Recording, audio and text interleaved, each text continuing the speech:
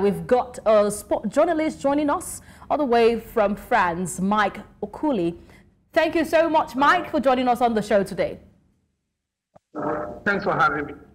Mike, I know that you are in the French capital and already we are feeling the buzz from the opening ceremony. But let me ask you, what's in the air? What can you feel in the air so far that you've seen before the opening ceremony?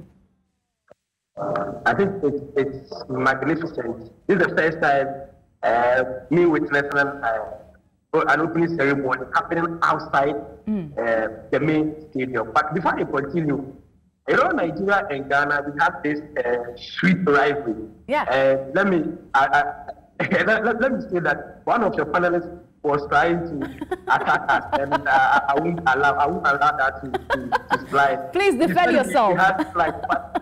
I'm defending myself in the sense that, go ahead. You know, we were given a directive as to the number of athletes we will parade for the opening ceremony. It is not because we wanted to parade fewer number of athletes. So that one has to be established.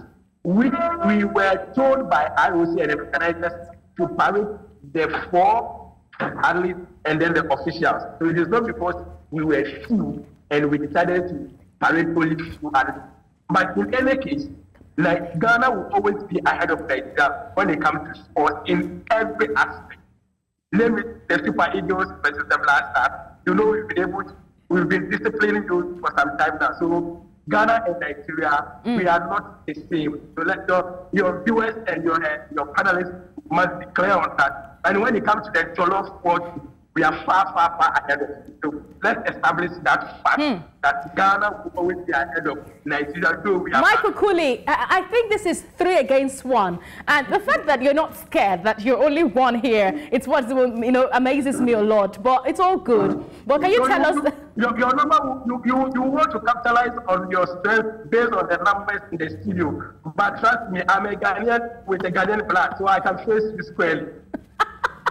All right, if you say so, but please do give us the feeling in the air already in the Paris capital, the French capital. I beg your pardon. I think Paris is ready, was ready, and it's now ready. The opening ceremony confirms it.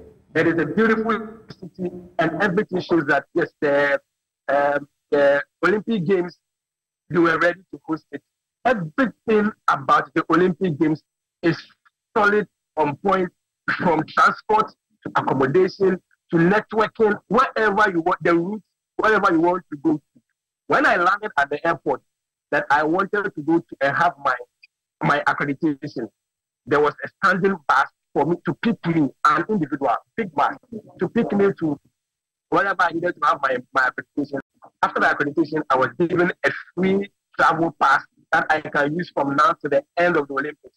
So that should tell you that, yes, they are ready. And not just the organizers. I don't know if there is a special orientation for the people of Paris. Because when they see you and they realize that you are a visitor or you have the accreditation around your neck, they are like, what do you want? Do you want to be helped? Do you need any kind of assistance? And it is marvelous. Very, very, very good. They are exhibiting some kind of hospitality that you see on the part of Africans. They are ready to assist you. When they realize that your bag or whatever your luggage is heavy, they are ready to come in. Can I assist you? Can I help you? So that is it. And if you walk around the stadiums where the events are happening, people are ready. They are cheering their fans. Everywhere you go, Paris is painted Olympic Games. And it is so marvelous and so beautiful. All right, but we heard about the delays, the long queues, the overpriced tickets, especially for those who are interested to attend the opening ceremony. With this opening ceremony along the River Seine, was it worth the cost, Mike? Because with these problems encountered, it's different from what we will normally see in the track, where we'd see opening ceremony inside the stadium. This is different, a history-making style of opening ceremony. But some say it doesn't have that feel of the Olympic spirit. Do you also concur? Then what's the news about the delays, the long queues, and the overpriced ticketing? You know, overpricing, let me take from the overpricing of the ticketing. It is characterized or influenced by two things. One, demand and supply. Demand is extremely high here. And so when demand is high, automatically it will affect supply and it will affect prices. That one aside, the number alone, if the number is huge, it will surely affect the time that the organizers have fixed for the opening ceremony. Let me tell you one thing. The event was scheduled to start around 7 or 6 p.m. local time. As at 2 p.m. local time, everywhere was blocked and people were running and rushing to the center to go and have a feel of the opening ceremony. Even that time, 4 to 5 hour difference, still there was some kind of delay and people couldn't get to where they were going, where the venue for the opening ceremony. So that should tell you that the organization was overwhelmed by the numbers, and so it is normal looking at the magnitude of the Olympics, the magnitude of the number, and then the number of athletes, the number of officials, the spectators, the supporters who are yearning watch the Olympics. If you go to their website right now, there are some disciplines or there are some events that are already sold out, and there are some which are not sold out, but the prices keep increasing, going up. So, for instance, athletics, the price keeps going up.